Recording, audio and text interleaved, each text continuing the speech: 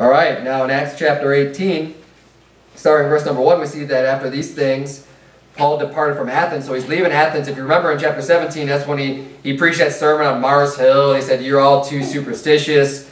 And there was all that in chapter 17. So now he's leaving Athens, and he's going to Corinth. And of course, Corinth is the place where the 1st and 2nd Corinthians are written to the church at Corinth. And Corinth is still there in Greece.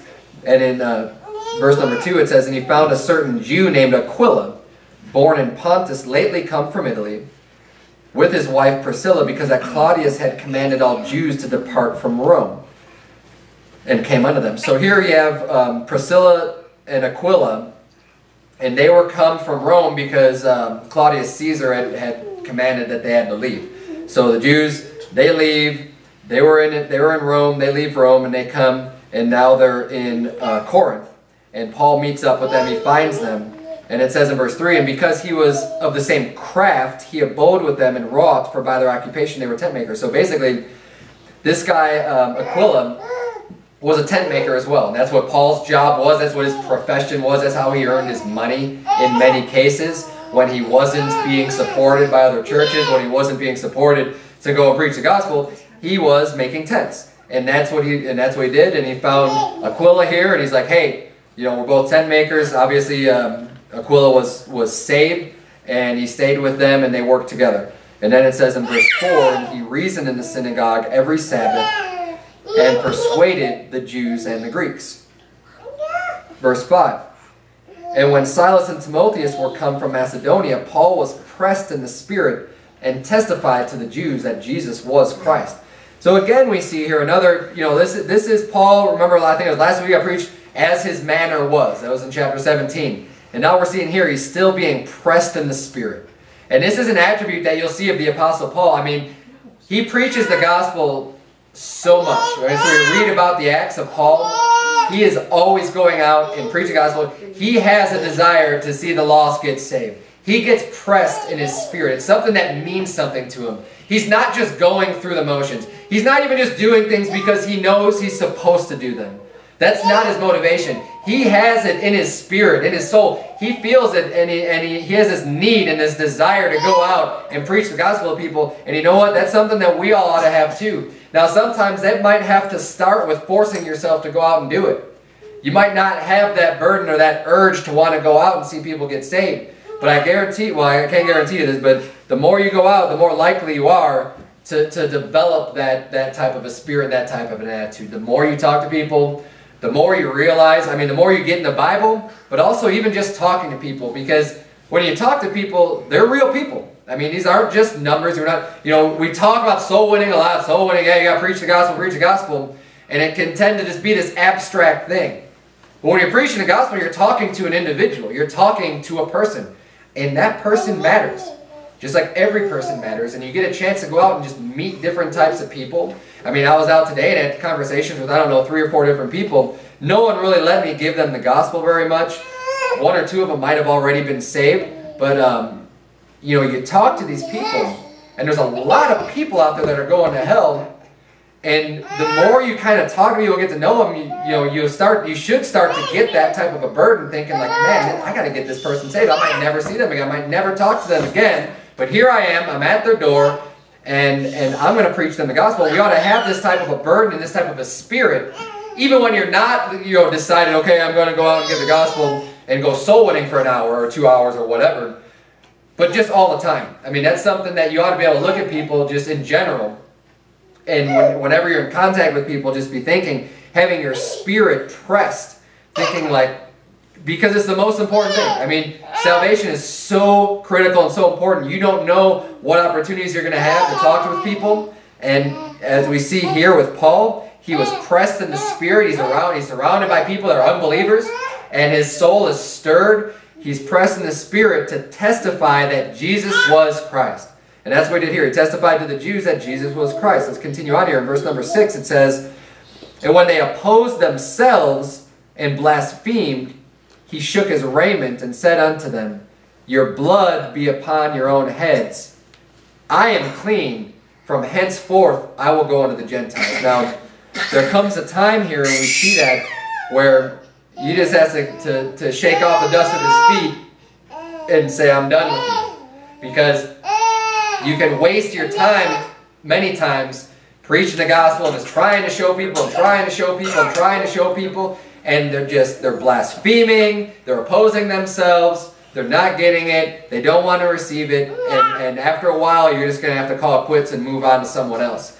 And this is a good lesson to learn when you're out soul winning, because a lot of times you get in a conversation, and this is something that I need to take heed to probably more than many other people, because I really like to get in conversations with people and really just do my best to preach the gospel and make it as clear as possible.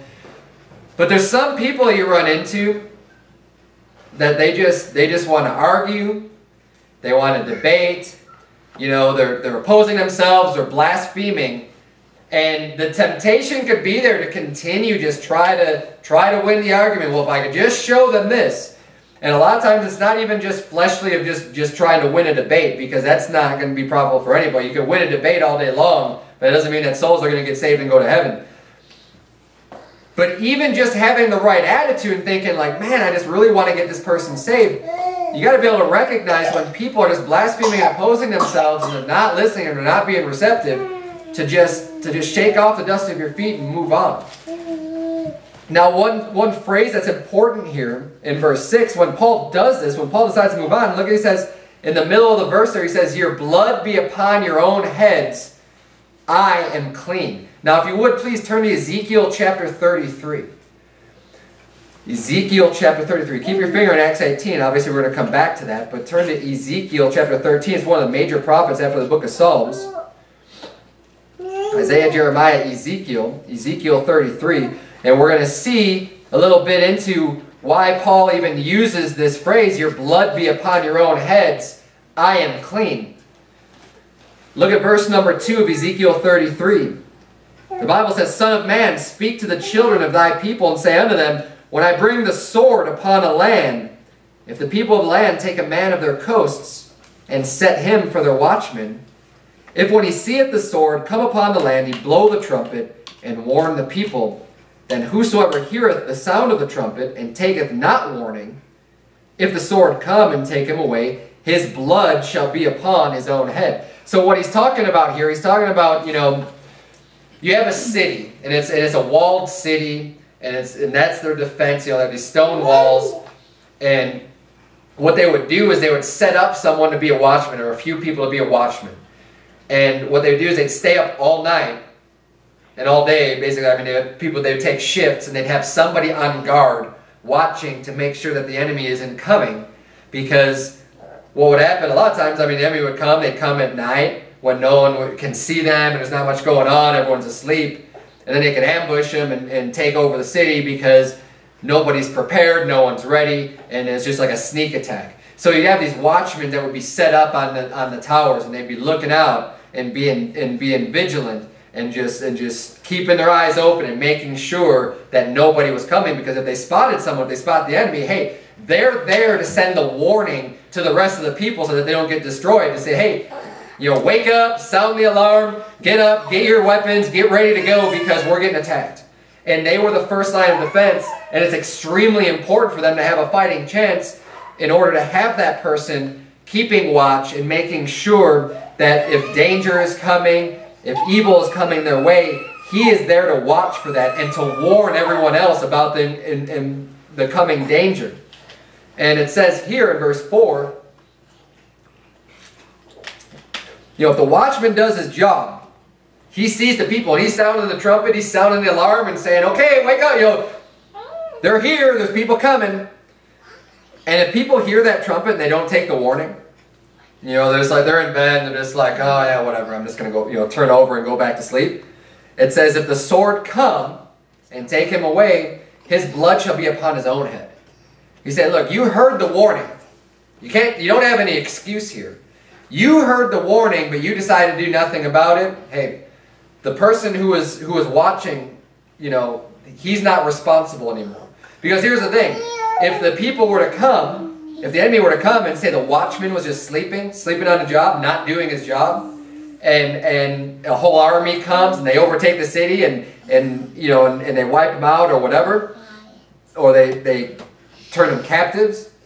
Well, the person who's a watchman is the one that's held responsible for that, because it's his job to warn everybody else. And if you fail at your job, then it says that the blood will be on you. So it says if people don't heed the warning, the blood is on their own head. Let's continue reading in verse 5. It says, "He heard the sound of the trumpet and took not warning. His blood shall be upon him. But he that taketh warning shall deliver his soul. But if the watchmen see the sword come and blow not the trumpet, and the people be not warned, if the sword come and take any person from among them, he is taken away in his iniquity, but his blood will I require at the watchman's hand.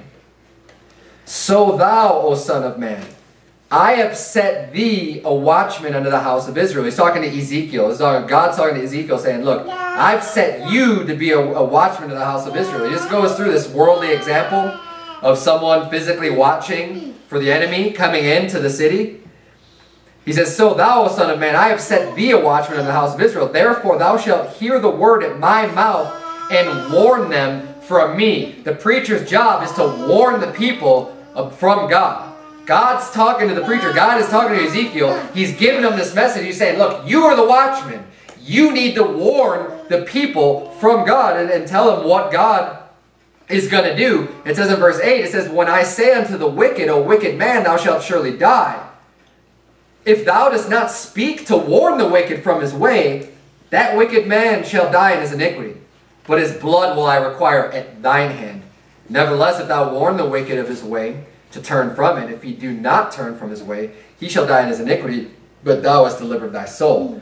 So he's saying here, look, it's a preacher's responsibility, for one, to preach all of God's commandments. And, for example, there's a certain sin or whatever it's going on in the church, or just a commandment that God has given us. We know that you're going to reap what you sow. We know that God is going to judge you for the bad things that you do. If you don't warn people about it, he says, well, the judgment's still going to come upon them, right? I mean, just like the person who's not warned in the city, well, the invading army is still going to kill them or take them captive or whatever. They're still going to suffer for that. But the responsibility is going to end up falling on the watchman's head. And it's the same way with preaching. You got a lot of pastors these days, a lot of preachers.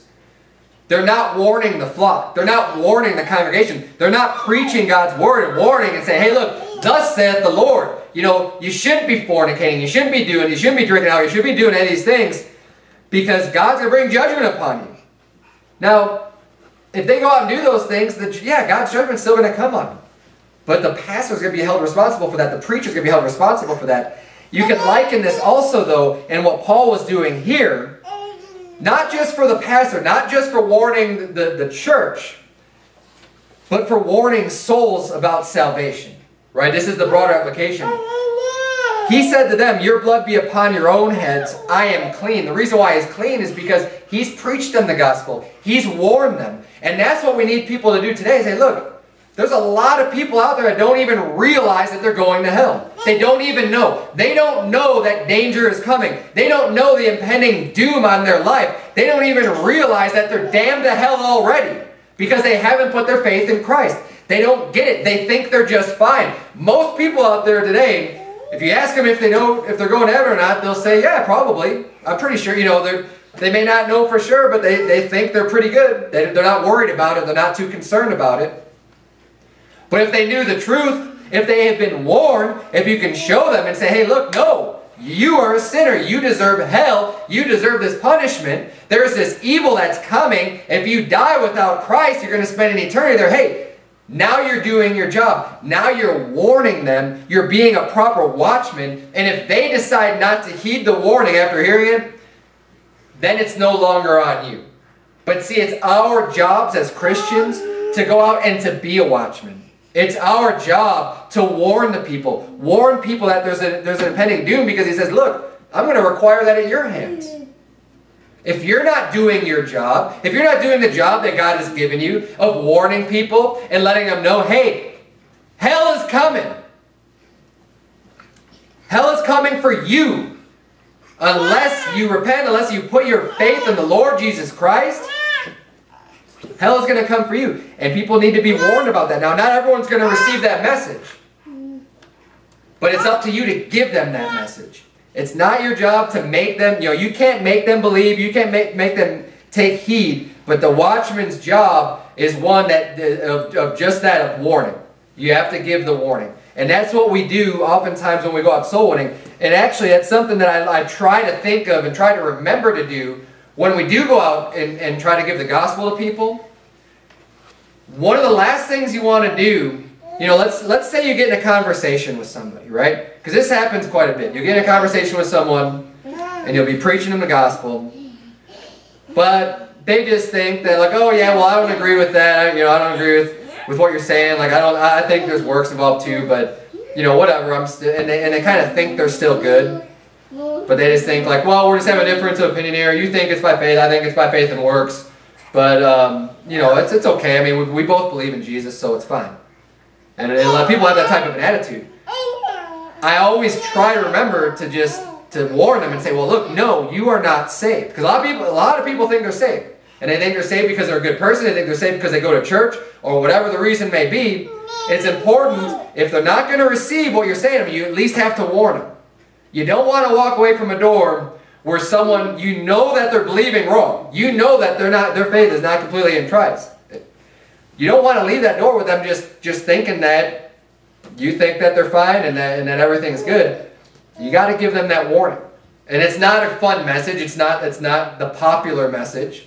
But it's what's the most needful for people to hear.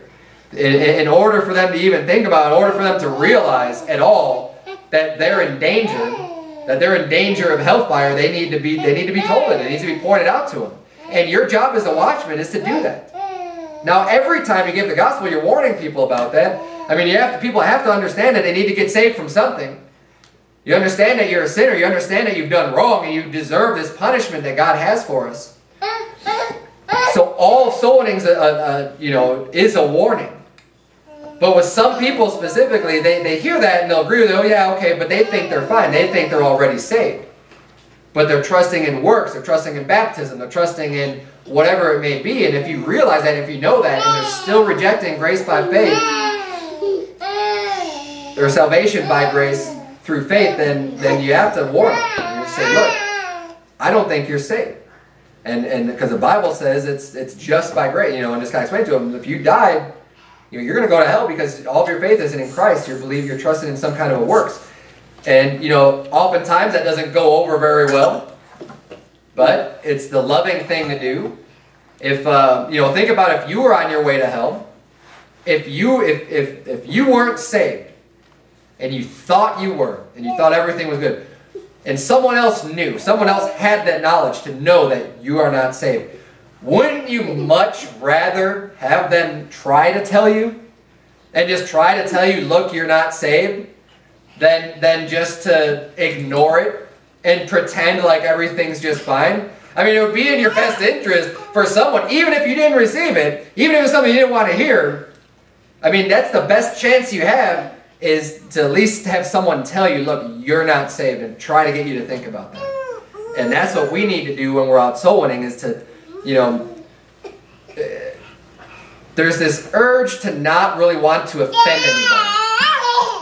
And the goal isn't to go out and offend people, right? But you have to always preach the truth, and you have to give warning.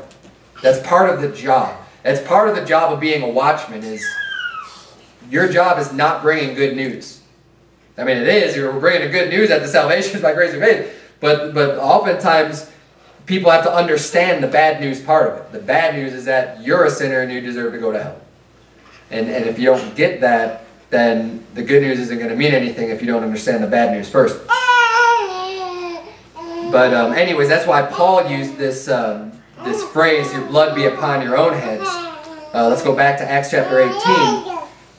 Because he treated giving the gospel that way. He was being a watchman. He said, look, I'm no longer responsible. You can't hold me responsible for you dying and going to hell. Because I've given you enough opportunities. I've made it clear. I've preached God's word unto you. Your blood be upon your own heads. And he said, I'm clean. From henceforth, I'm going to go unto the Gentiles. So I'm done. I've spent plenty of time with you. And we got to remember also to keep this kind of an attitude to just move on. As I was mentioning earlier, don't let this get you down, because a lot of times too, it's easy to get discouraged when you're giving the gospel to people and they're just not receiving it, they're not taking it. Hey, don't get discouraged. Just shake the dust off your feet and keep moving forward. There's a lot of people, for all the people that are going to argue with you, for all the people who aren't going to get saved and they don't want to listen, there's going to be some people that will listen. So you just got to just stick with it. Don't get too caught up with those that are just opposing themselves and blaspheming, but just keep moving on to the next house, the next door, the next person. But let's continue reading here in verse number 7. The Bible says, "And he departed thence and entered into a certain man's house named Justus, one that worshipped God, whose house joined hard to the synagogue." So in the story here, keep in mind, what was Paul doing first? He was going into the Sabbath. Every Sabbath he was going into the synagogue and he was preaching to the Jews, right? That's what he did almost everywhere he goes. He'll go into the synagogue on the Sabbath day and he'll try to teach. He'll preach and try to prove that Jesus was Christ, and he'll use the scriptures to prove that in the synagogues. So now he gets into this and he's just like, look, I'm done. I'm going to the Gentiles. But look where he stays. He stays at a man named Justus. And it says his house joined hard to the synagogue. So the synagogue where he's just coming out of, he was spending all these Sabbath days, he's in there preaching and teaching. Now he's staying basically right next door to the synagogue. So it's kind of funny because he's just staying right next to them. And he just had this whole, blowout with them. But, so this is where he's at in verse 7. And then in verse number 8, it says, "And Crispus, the chief ruler of the synagogue, believed on the Lord with all his house. And many of the Corinthians, hearing, believed and were baptized." So we see here that Paul actually reached Crispus. He's the chief ruler of the synagogue. He was he was in charge of that synagogue. He actually became a believer. He believed on Jesus Christ.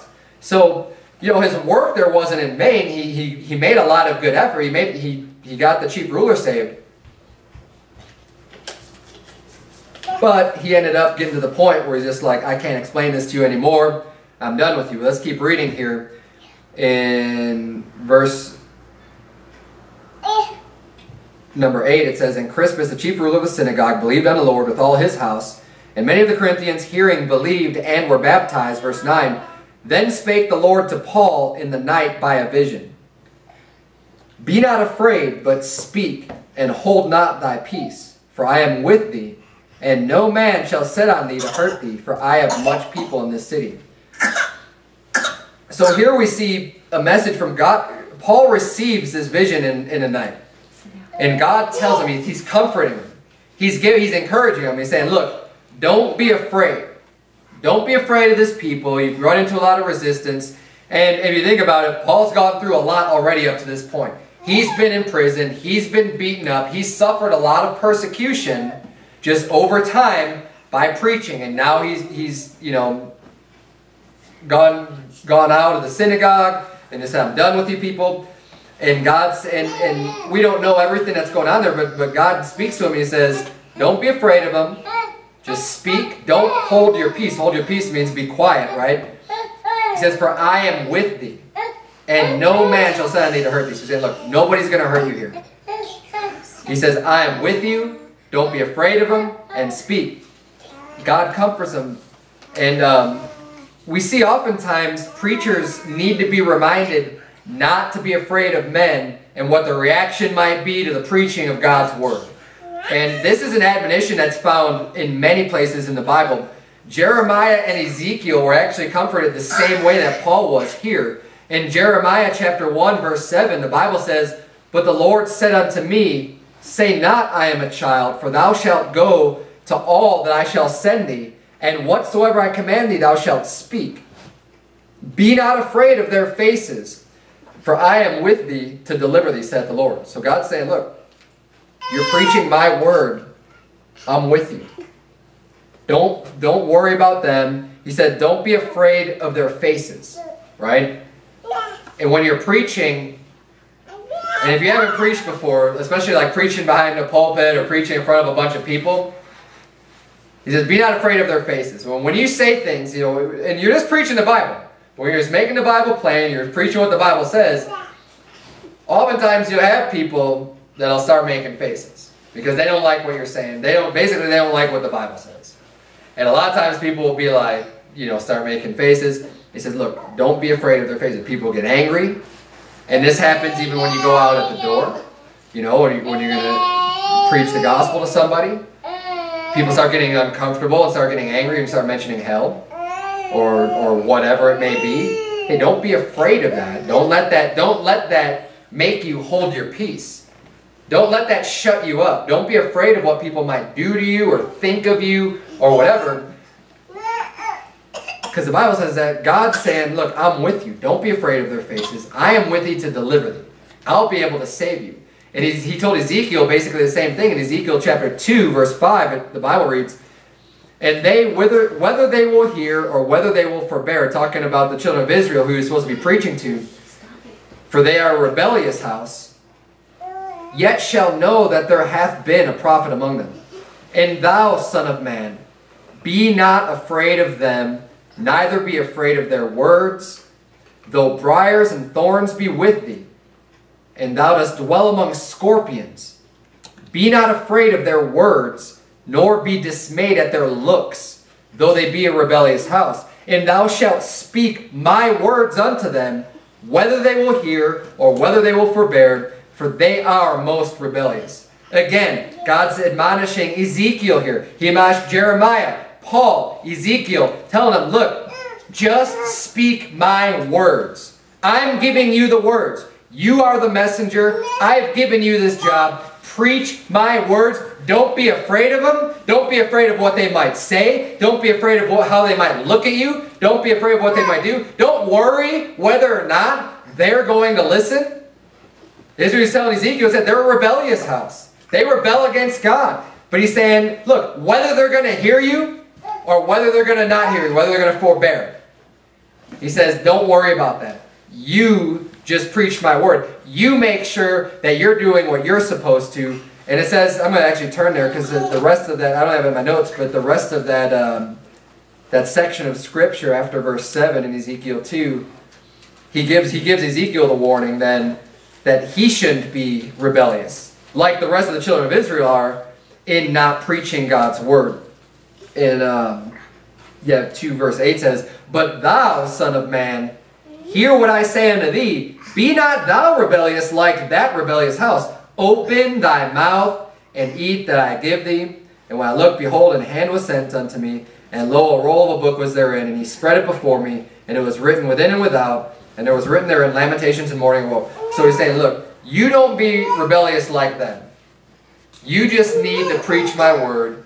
I've given you this job to do it. Don't worry about whether they will hear it. Don't worry about what they're going to do or what they're going to say. You just need to preach. And we need to be reminded of that oftentimes. And we got to understand, look, God's telling Jeremiah, he's told Ezekiel, he's told Paul, as I mentioned. These were great men of God, but they all need to be comforted with God's word and knowing that God is with you. And look, if you're going out and preaching the gospel, God's with you. If you're preaching God's word, if you're preaching the truth, God will be with you. Look, and you're keeping yourself clean and keeping yourself a vessel that's meet to be used by the master. You're not just living in all kinds of sin. God will be with you. And if you're doing the work that God has set out for you to do, God will be with you to deliver you. Don't worry about the consequences. Don't worry about what people might say or think or do. Just know that you're doing what God has for you to do. And on the contrary, don't forbear to preach God's word. It was a warning even to Ezekiel saying, look, I'm telling you to do this stuff. You better not be rebellious like they are. You need to preach the word. In Luke chapter 12, verse 3, the Bible reads, therefore, whatsoever ye have spoken in darkness shall be heard in the light, and that which ye have spoken in the ear in closets shall be proclaimed upon the housetops. And this is Jesus Christ speaking. I say unto you, my friends, be not afraid of them that kill the body, and after that have no more that they can do. But I will forewarn you whom ye shall fear. Fear him which after he hath killed hath power to cast into hell. Yea, I say unto you, fear him. So Jesus Christ was basically saying, look, You know, what you hear in the closets, that should be proclaimed upon the housetops. Don't hold it in. You know, God has made you a light. A light isn't made to be put underneath a bushel. A light is made to be put on a candlestick and just for the whole world to see. God wants His Word to get out there. You didn't get saved so that you could keep that to yourself and you could go high in your house and just comment on how the whole world's going to hell. That's not what He saved you for. He saved you to be a light to shine unto the lost world, to bring the Word and to spread it unto other people, and to be like that light, to shine out and shine as much as possible, to proclaim His Word upon the housetops. Make sure everybody knows about it, everybody hears about it, and not to be afraid of them that kill the body, which is all about man. Man has the power to kill you. Man has the power to take away your physical life on this earth. That's about the worst that they can do to you. They can throw you in prison, maybe give you a beating, do whatever bad things you can think of, and then ultimately just extinguish your life. That's about the worst they can do. But He's saying, don't fear that. Don't fear what man can do to you. Don't fear anything like that. He said, what you ought to do is fear God. God's the one that has the power to cast people into hell. And God's the one that has the power of eternal punishment, eternal torture. Don't fear what man's going to do to you. Just fear God and keep His commandments and be that light that shines. That's what God wants you to do. And we see here Paul got that word of encouragement from God in a vision when he told them, look, don't worry about it. Just keep preaching. Don't hold your peace. And that's something that we need to adhere to today, that we don't ever silence our tongue, even if the world's going to hell, even if people don't want to hear it, and you live in a wicked society, you live in a wicked town, or whatever, where nobody wants to hear what you have to say. Hey, it's still your job to preach the truth. It's still your job to go out and preach the Bible and to preach God's Word. God has not taken that job away from you. Well, let's keep reading here in Acts 18. Let's look at verse number 11. It says, and he continued there a year and 6 months, teaching the Word of God among them. So he keeps preaching. He listens to God. He trusts God. And he's there for a year and 6 months. Verse 12, it says, and when Gallio was the deputy of Achaia, the Jews made insurrection with one accord against Paul and brought him to the judgment seat, saying, this fellow persuadeth men to worship God contrary to the law. And when Paul was now about to open his mouth, Gallio said unto the Jews, if it were a matter of wrong or wicked lewdness, O ye Jews, reason would that I should bear with you. But if it be a question of words and names and of your law, look ye to it, for I will be no judge of such matters. And he drave them from the judgment seat. So here we see Paul's there, he's teaching and preaching a year and a half. And then the Jews, it says when Gallio was the deputy, Gallio is in charge, and the Jews are mad, so they make an insurrection against Paul. They basically take him, they arrest him, they bring him to Gallio, and they're saying, look, this guy's teaching men to worship God contrary to the law. And just as Paul's about to speak, he's about to defend himself and give an answer, Gallio just stops him. He doesn't even let him talk. And he's just saying, look, if this is about if it was some wickedness or some lewdness that he was doing, okay, I'd listen to you. But if this is just some questions about names and basically like your religion, I'm not going to be a judge of that. He's like, I don't care about that. Get out of here. And he drave them from the judgment seat. He's like, get out of here. Stop wasting my time. I'm not going to be a judge over these matters. But then look and see what happens here. It says, then all the Greeks took Sosthenes, the chief ruler of the synagogue, and beat him before the judgment seat, and Gallio cared for none of these things. Now, I'm going to bring up something here, and I'm going to be honest right up front. I don't know exactly. I'll give you a couple of things that I'm thinking about with this, but it's real interesting to me because we saw earlier in verse number 8. It says, and Crispus, the chief ruler of the synagogue, believed on the Lord with all his house, and many of the Corinthians hearing believed and were baptized. In verse 8 it says that Crispus was the chief ruler of the synagogue, right? And it says that he believed, he was saved. But then in verse 17 it says, then all the Greeks took Sosthenes, the chief ruler of the synagogue. So we have two different names here, right? And I did a word search on both of their names. And the only other place they come up is in 1 Corinthians chapter 1, which makes sense because they're in Corinth right now. This is all taking place in Corinth, and in 1 Corinthians, both of those names are mentioned in chapter 1. It says in verse 1 of 1 Corinthians 1, Paul, called to be an apostle of Jesus Christ through the will of God, and Sosthenes, our brother. So here is calling Sosthenes a brother in Christ. And then in verse 14 it says, I thank God that I baptized none of you but Crispus and Gaius. So at first I'm thinking like, you know, a lot of people get different names. You know, in the Bible, there's many people will say like, you know, Saul was changed to Paul. Peter, his name was Cephas, right? His name was Simon, and it was changed to Cephas or Peter, depending on the language. Cephas and Peter are basically the same thing. But, you know, people have received different names in the Bible. So I'm thinking like, well, it's possible that Crispus, his name became Sosthenes. That's one possibility. But the fact that they're both kind of mentioned here and in 1 Corinthians 14 makes you wonder about that. But you also figure, well, he got saved and there was a problem with the synagogue. Did maybe they oust Crispus? Because this happened 1.5 years later. Paul was teaching and preaching, you know, after it says that Crispus believed and everything else, all these other problems. He stayed there, he continued to teach and preach for 1.5 years. And then it says, when Gallio was deputy, which means time had passed, then they made this insurrection, then they brought him up. And then you have the Greeks taking Sosthenes, which is another weird thing because the Jews were the one that took up a problem with Paul. They're the ones that brought up the accusations. They're the ones that brought him before the judgment seat. But then it says the Greeks took Sosthenes and beat him before the judgment seat, and Gallio cared for none of those things. So basically what we see out of this, at least with Gallio basically doesn't care about any of it.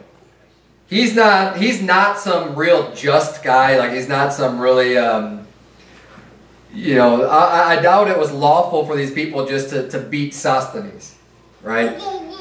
But he just doesn't care about any of it. He's just like, you guys just deal with your own problems. I don't want to deal with any of this stuff.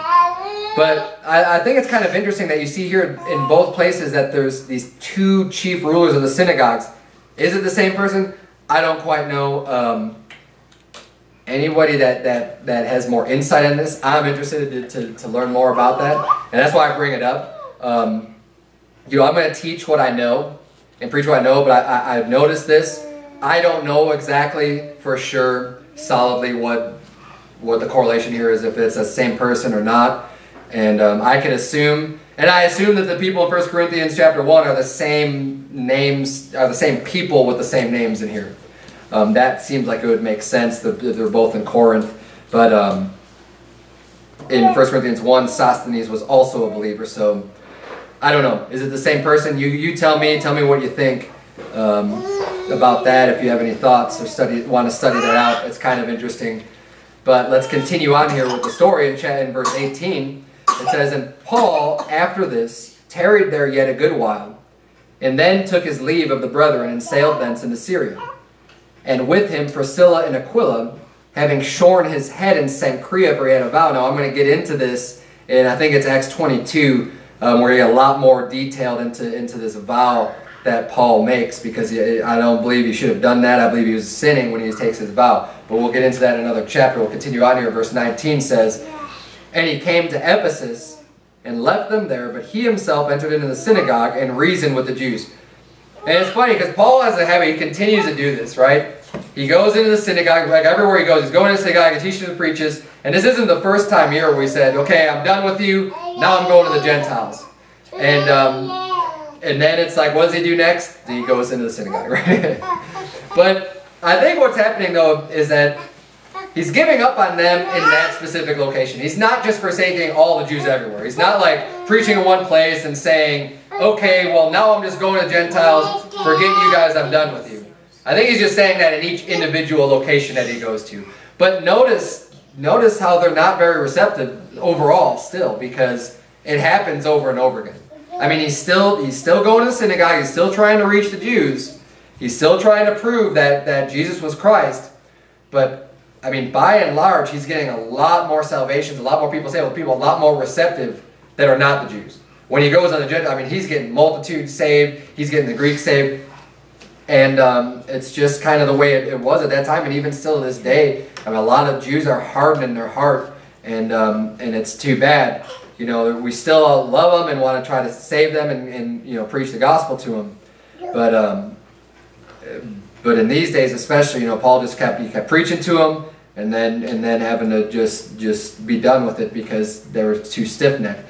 But let's continue here in verse 20. It says, "And when they desired him to tarry longer time with them, he consented not, but bade them farewell, saying, I must by all means keep this feast that cometh in Jerusalem, but I will return again unto you, if God will.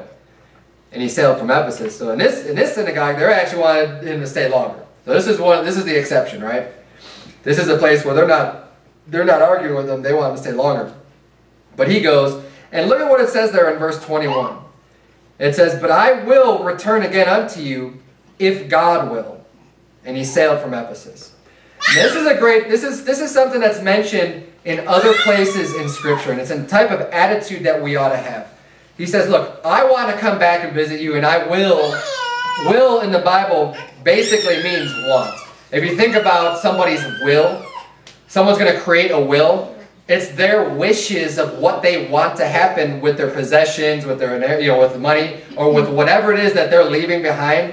It's their will is their wishes. I want this to happen. I want this person. I want this family member to have this. I want this to go here, this to go there. It's their wishes. And we in modern English, when we speak, when I say I will go to Walmart, you're thinking like you're saying I am going to go. Like I will go, I'm going to go there. Not as much I want to go there, right? The Bible says that the Lord is not willing that any should perish.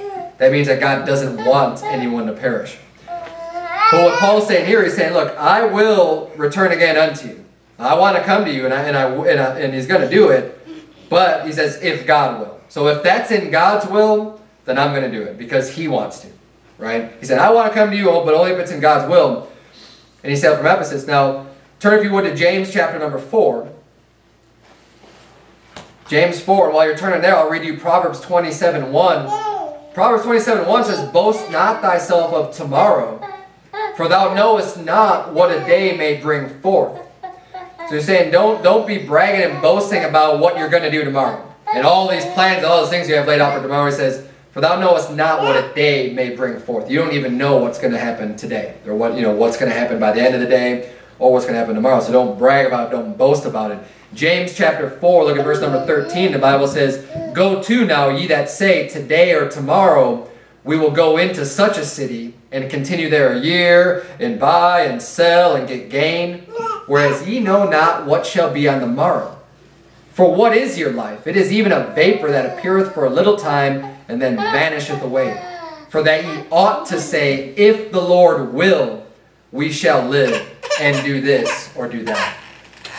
So what it is it's a mindset and it's an attitude of saying, whatever it is that you want to do with your life, all the things that the plans that you're making, and it's not saying it's bad to make plans. Okay? The Bible says, we already saw that last week about, counting the cost and making sure that you have enough, and you can make goals and make plans. There's nothing wrong with that. But don't boast about these things that you're going to do. Like I said in James 4, he says, today or tomorrow we're going to such a city, and we're going to continue there for a year. We're going to buy, we're going to sell, we're going to be prosperous, we're going to get gain, we're going to be profitable at this. He says, you don't know what's going to happen. You don't know what's going to happen on the morrow, let alone in a year from now. He says, what is your life? It's even a vapor. Like you're here for such a short period of time. Don't boast yourself of these things. He says, for that ye ought to say, if the Lord will, we shall live and do this or that. We need to be focused on if it's God's will. A lot more than if it's our own. It's not bad to have your own wants and have your own wishes and have your own goals and have your own plans. But always keep that in mind that you need to make sure that it's if the Lord will, we shall do this or that. And not to get too caught up and to get too proud on things that are going to happen tomorrow or next year or 10 years from now and all these great plans that you have. You should be more concerned about if the Lord will. And that's what Paul was doing here. And that's why I said it's mentioned in other places that type of philosophy or that type of mindset that we ought to have is mentioned in the Bible. But let's continue reading. We're almost done with the chapter. Verse 22 says, "And when he had landed at Caesarea and gone up and saluted the church, he went down to Antioch.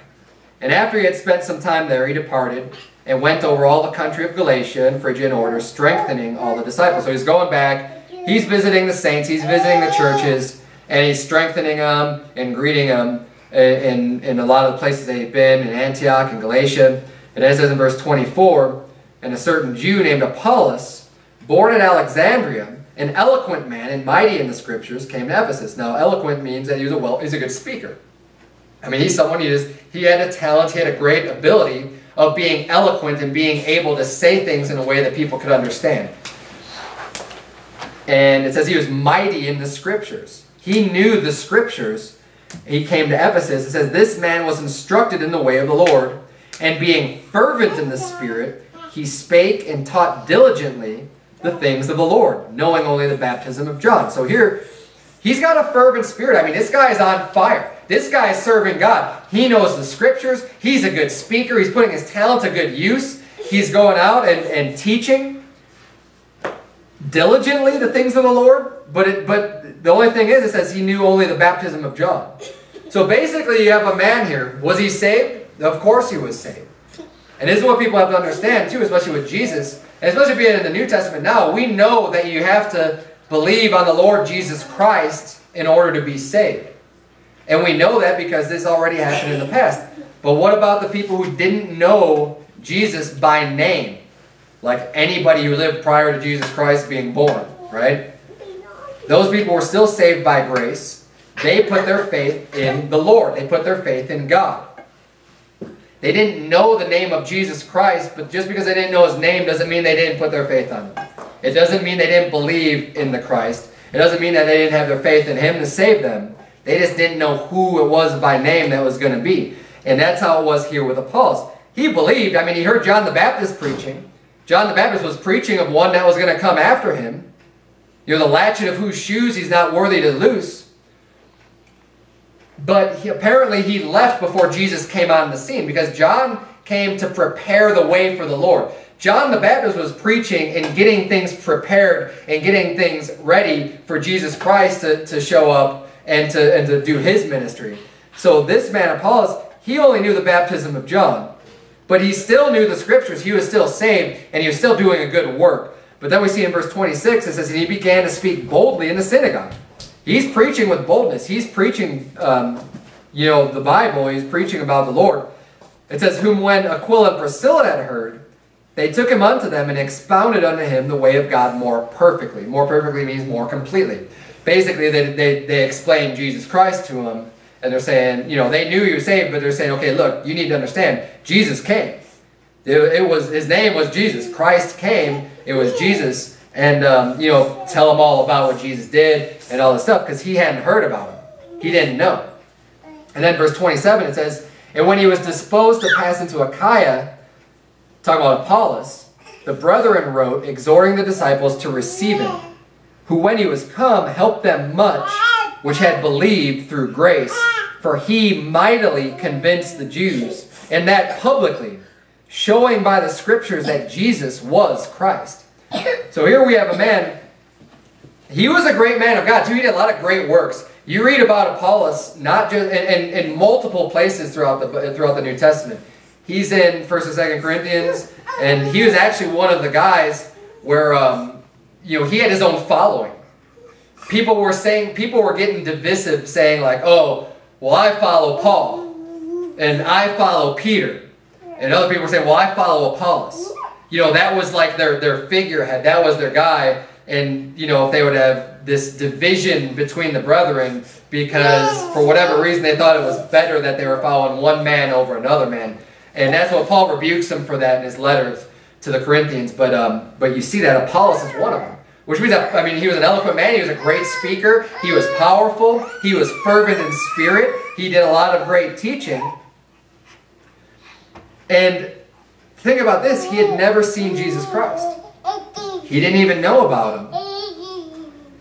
Yet he had this fervent spirit, he had this attitude, and he was still able to prove, using the scripture, that's what it says in that last verse there, verse 28. He says, showing by the scriptures that Jesus was Christ. Having never met him, having never seen the deeds that Jesus Christ did, he was still able to use the scriptures to prove that Jesus was Christ. And this is important because even though it's all the way back in those days, this is what we do today. We have not seen Jesus Christ. We have not seen any of his miracles and the works that he does, that he did physically when he walked on this earth. Yet we can still prove from the scriptures that Jesus was Christ. That Jesus was God come in the flesh.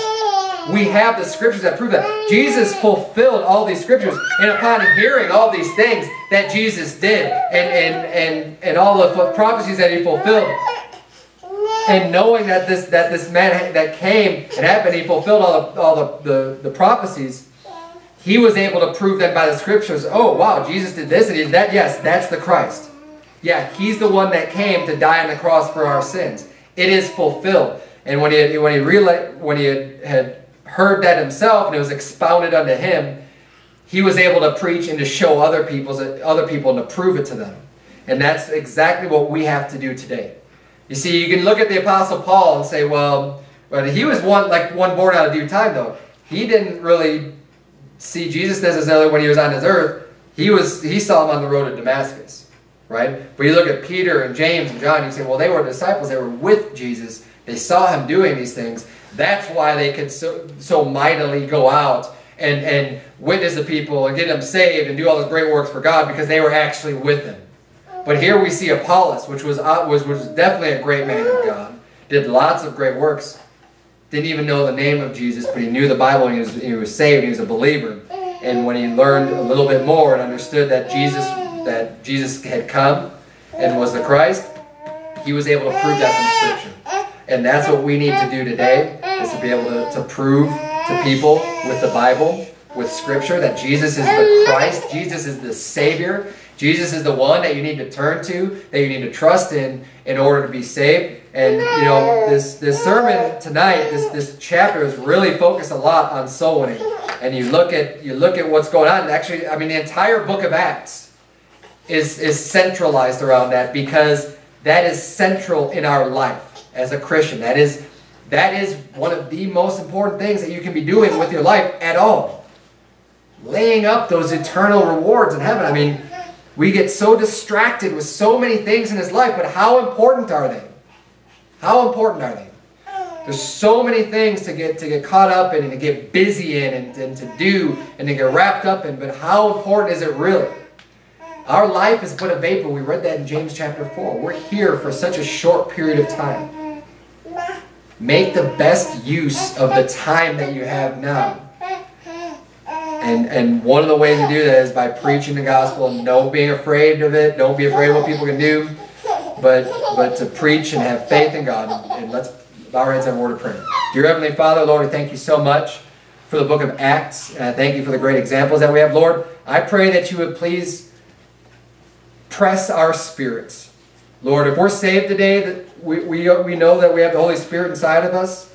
I pray that you would please use the Holy Spirit to press our spirits to be thinking of the lost, to be pressured into going out and to witnessing for the cause of Christ, to be bringing the gospel of salvation to a lost world. Lord, I pray that you would please strengthen us and embolden us, not to be worried about what people are going to say or think or do, but that we would just do what you've commanded us to do. And Lord, help us all to learn and to grow and to understand more about what you'd have for us to know from your words. And it's in Jesus' name we pray. Amen.